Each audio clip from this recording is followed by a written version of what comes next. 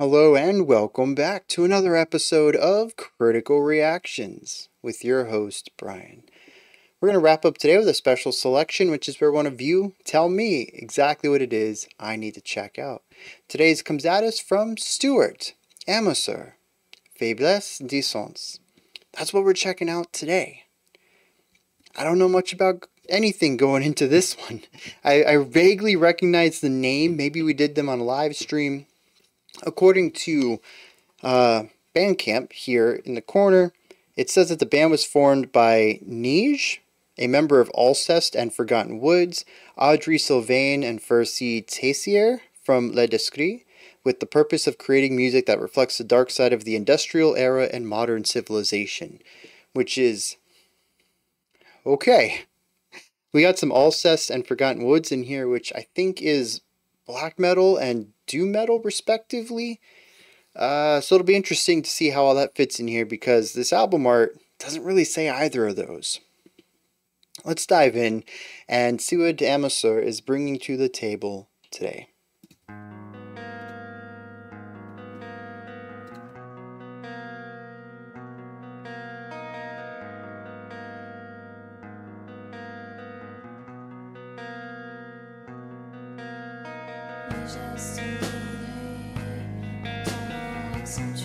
Very moody. And the rise, this one right here, boom, boom, boom, that gives me a bit of like a, I don't know, country fried rock ballad to it. A little bit of bluesiness. It's a very cool, almost like a pop rock ballad. Nice bass there.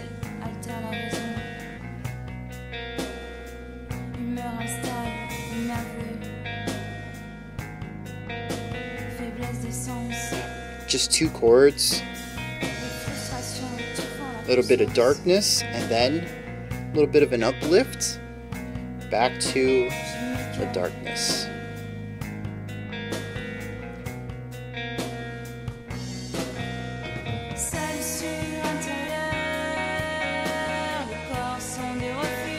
Lots of reverb on the vocals. Kind of gives me a little bit of like shoegaze vocal production, just a little bit.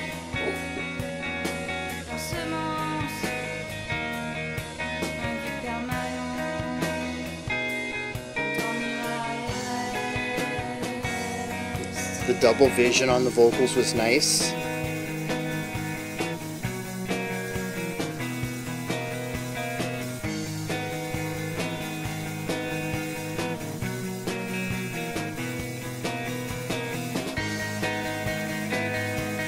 Yeah.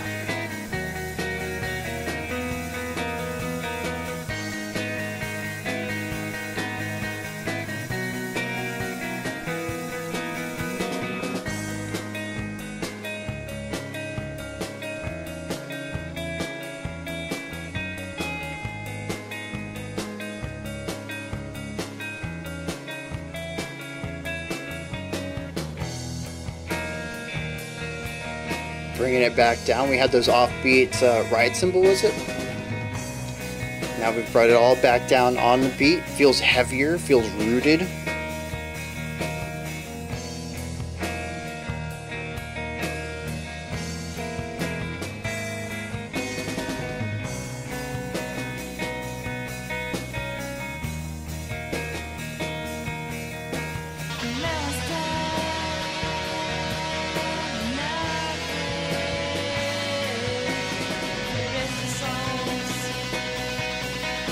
Yep, 16th notes, heavy fuzz, had to come in.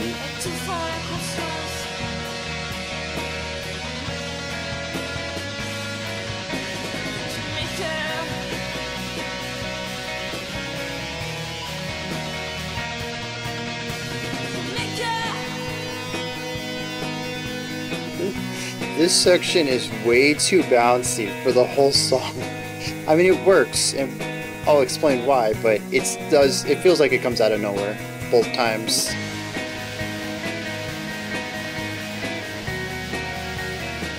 Bringing this melody back. massive atmosphere over here with the heavy guitar.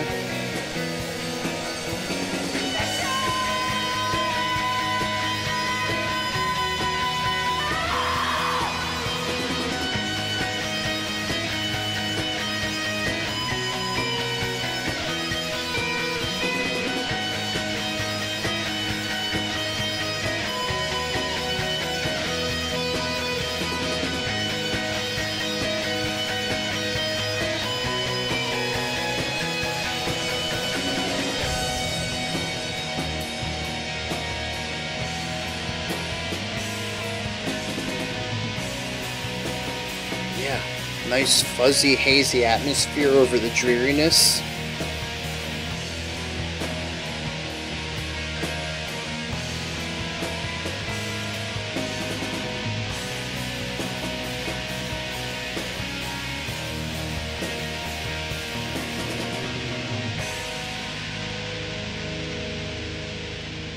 Is that it? I can't see how long it is because the album art's in the way. Oh yeah, couple seconds of silence here, that's it. Yes, I enjoyed that. There is a theme. I don't know if somebody has only suggested it to me or we've tried it in one of the Patreon polls, but it's generally speaking, black metal guitar work in non-black metal songs. This is a fantastic song that would fit in that descriptor, because honestly, you know, when it comes to themes like that, I really rely on the community to point me in the right direction, because I'm like, I have no clue. I don't think I've heard anything like that in my life. But yeah, this is phenomenal. I really like it. It captures a lot of what the 16th note, heavy distortion, tons of compression, what that sound does, especially I think more focusing on the treble side of it, almost turning it into a little bit of a buzzsaw there, because it's not like this is the only, it's not like black metal is the only genre to do heavily compressed guitar work. You know, post rock, post metal. What's the other one? Oh, yeah, shoegaze even. Although I think that's more tremolo picking because they use so many effects that it just completely removes the attack anyways, so it doesn't matter how in time you are, it sounds the same anyways. Um, but yeah, there it does what that does well, which is craft emotion and atmosphere and presents it in a song that is more harmonically wearing its emotions on its sleeve. It's not obscured by any of the traditional production stuff that comes with black metal. It is sort of at its heart a pretty straightforward, I'd almost say radio rock ballad. Even pop rock ballad, I think. It's a very light song for the first 2.5 minutes or so. And then you bring all of this distorted guitar work on top of it to paint a new context for it all, to put it in a new atmosphere. And yeah, this was a fantastic style of guitar to put in here to do that specific job. And it's never overbearing. It's enough to color that background of the picture, to add that atmosphere on top of everything, and to recontextualize the more palatable ballad written underneath it and have all of it work cohesively in parallel to augment what the other is doing. Yeah, that's just gorgeous. I'm going to have to check out more of this. Like I said, I vaguely remember the name, and I'm pretty sure if I go check my list of live stream songs that have intrigued me, this band is probably in that list. But I'm sold on this one song. Looks like they only have 2 albums, at least insofar as Bandcamp is concerned. And one album's just an EP, which this one comes off of. It's track 3 out of 3, and looking at maybe 20-21 minutes total. Which is, oh no, I can't count. 15-16 minutes total. I was going to say 20 minutes for a 3-song EP is pretty wild. But no, about 15 minutes total. Yeah, that's 15 minutes well spent, I think, if the other two songs are like this one. Let's get into this. What's going on? All right. Opening 2.5 minutes. We have very simple harmonic guitar work throughout most of it. There are some transition ideas, like the leading into the second brighter chord. There's a rising of 3 notes that moves into it. That provides movement in a melodic style, but for the most part, the guitar just gives us these 2 chords in a rhythmic fashion with a transition between them, a little walk up or a walk down. Once we get to the chorus, the rhythmic idea changes, the transition ideas change, but it's still just 2 chords going back and forth. The guitars make it seem a bit more complex than that, again with the rhythm and the movement, but that's all it is. The guitars do a lot of harmonic weight here. The bass also does the same. There's a little bit more movement to it. The transitions are a little more engaging, but for the most part, the bass plays the pedal note over and over and over and over as eighth notes, right? So we get a lot of pedal tone coming out of the bass. The drums give us our beat. Not a lot of complex patterns coming out of it. A little bit of syncopation to create a bit of groove and energy moving forward, but still primarily there to provide the metronome, the tempo, the beat. And that's the first 2 minutes of music. On top of that, of course, we have our vocal line, which provides the core melody, and I think it's the second half of the chorus. We get a second guitar line that comes in that is a bit more melodic, but instead of holding out notes, it'll play a note and then keep hitting it over and over on eighth notes. Something very black metal, actually, now that I think about it. Just never holding a note out. You just have to have that constant attack going on. And that does provide a little bit of a melody that takes the spot of where the vocals were singing. It's not the second half of the chorus, is it? It's the post-chorus. The vocals dip out and the second guitar layer comes in and fills that space with this melodic idea. And then we do that again. The verse, the chorus, and the post-chorus. It is very simple, but does a fantastic job at creating this push and pull between the slightly darker sound and the slightly more optimistic sound. What I get through this is a song that is trying to portray some sort of positivity within the darkness, a silver lining or hope for the future despite where we are right now. That's my take on it. The problem then crops up in the second section after the 2.5 minute mark, when we start bringing in more and more and more of the distorted guitar work, which creates weight and pressure. They tend to feel like they're above the song with just this constant 16th note playing. The sounds are massive, they're large. They feel like weight being pushed down on the song, an atmosphere, literally. Like our atmosphere sits way above us and keeps us in this bubble on this planet.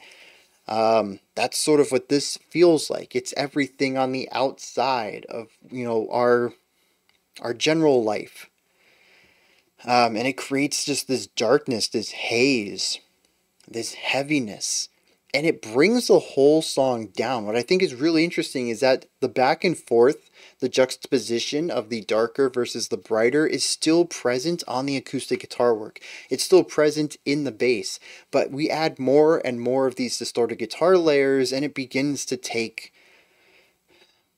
the spotlight. It's really difficult not to see the haze, not to see that weight and darkness above everything, despite the core, the foundation, everything under it, flip-flopping between these two, creating this contrast. The song feels like it gets heavier and heavier and heavier, when really it's just one instrument layering itself up a couple of times, putting this dark overlay on everything. If you get rid of that, it's still the back and forth. It's still trying to find hope against any sort of despair. And I find that to be really interesting because it convolutes it. Can we turn that into a verb? What that probably not. That sounds weird. There's a word that I'm missing. It becomes convoluted though. Where initially I think that the tension of the song is between the hope and the darkness. We go back and forth on these for 2 whole minutes. That's our yin and yang. That's our bright and dark. That's our protagonist, antagonist. But that's not it. There's a second layer. The hope and darkness versus the overwhelming despair. And how that overwhelming despair continues to gain more and more layers of guitar work to make it thicker, to make it more palpable, to make it more present. And so, yeah, you are trying to find hope in these dark times, but you're also trying to find hope in these dark times against an increasing awareness of darkness. And I think that's a very cool way of crafting this little song. It's a battle on top of a battle. And I just think that's awesome. You know, by the end of the song, we have our vocalist engaging in some harsh vocals. I think they're in French. I didn't pick up on any words I understood. But she sings a couple of clean notes and then holds out a final syllable and puts rasp into it until she pushes it up into what sounds like to me compression on top of a nasally, probably head voice. And yeah, that's the last thing she does is scream as more and more of these layers come in and compress around her. Assuming that this is a song that reflects the dark side of the industrial era and modern civilization as their general band description states, yeah, I can definitely relate that. That feeling of an ever-growing weight and presence of darkness and just wanting to scream because there's nothing else left to do. It'll be interesting to see what that phrase is that she escalates the final syllable on, but just in the general context of vocal delivery within the story the song is telling me, I think it works really well. I think that wraps it up. I mean, that's pretty much what I got out of it. It's a simple song with solid execution, utilizing a guitar style that I'd love to hear outside of its normal environments, and does a phenomenal job of, you know, doing this task here, of creating this atmosphere on top of the song, and the story I got out of it, the narrative the music told me. So, y'all know what that means. Time for lyrics. Well, first of all, I found this website called Lyrics Translate that I think I've used before in the past.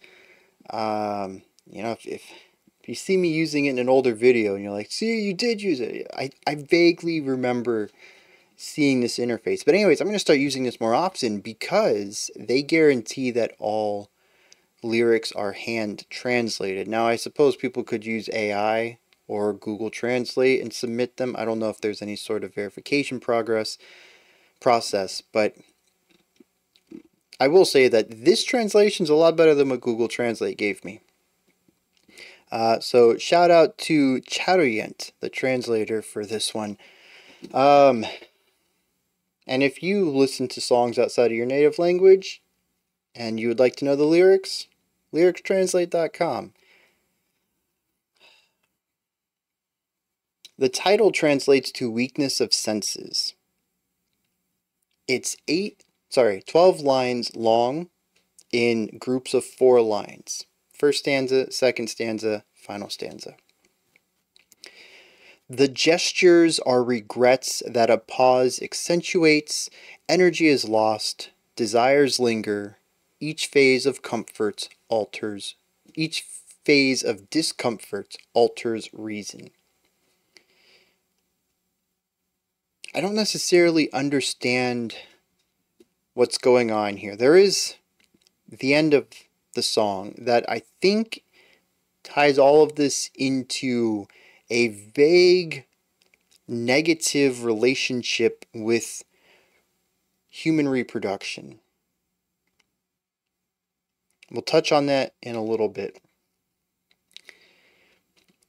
But it says that the gestures are regrets, that energy is lost, desires linger, and each phase of discomfort alters reason. Regardless of what this is about, it paints the picture of something that is not great. A lot of the words aren't negative. We have regret, loss, linger, discomfort, and the discomfort alters reason. So, the more that we are in this state, the less reasonable we are. The more things that we do that we regret later, and the less energy that we have. The next one says unspoken, unstable moods, weakness of senses, and frustration, suffocating consciousness. I am disgusted. Assuming that this ties into the first stanza, we're certainly moving on and attributing the physical relationship, the personal relationship to whatever we're talking about. Person feels suffocated by it. They feel their senses weaken. They become frustrated by being in this unstable mood and are disgusted with all of this. Who they are, what they're doing, how they feel.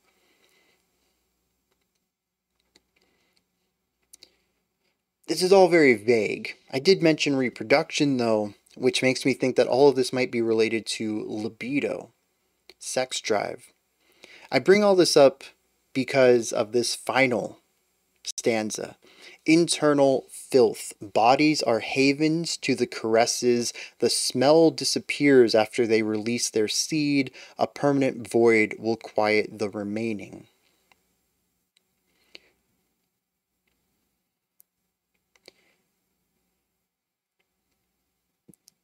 Yeah, that's kind of my direction on this. It's a very interesting song, especially when compared to a lot of modern popular music, which is very sex positive. This is a song about not enjoying the way your body feels when you're horny, basically, and taking a very rational approach to. Rational might not be the right word to it, a very emotional approach to this whole concept, and not really enjoying being in your body when these chemicals start kicking in the way they do. It's a frustration with this element of the human life. I find that very refreshing, even if I don't share much of the feeling here, whether it is about sex drive or not. I don't think I can really think of anything that puts me in an unstable mood and makes me frustrated and makes it so that I can't make good decisions and feels suffocating and makes me feel disgusted, at least not from an internal perspective. But I appreciate that this person might, if nothing else, the lyricist has created a song from the perspective of a fictional person who feels this way.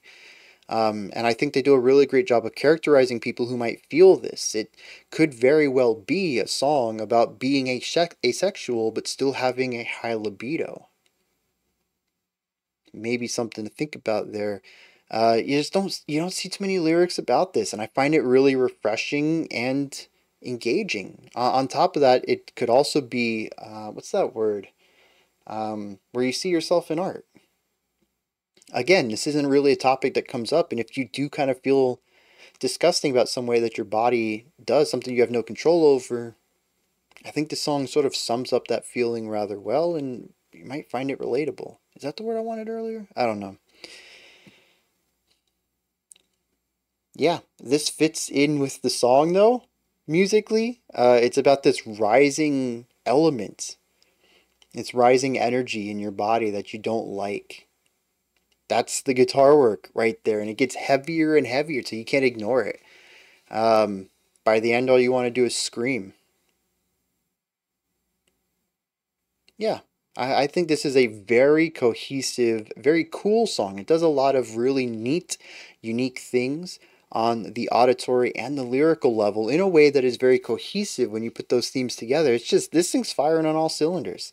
I definitely have to check out more of Amesoeurs.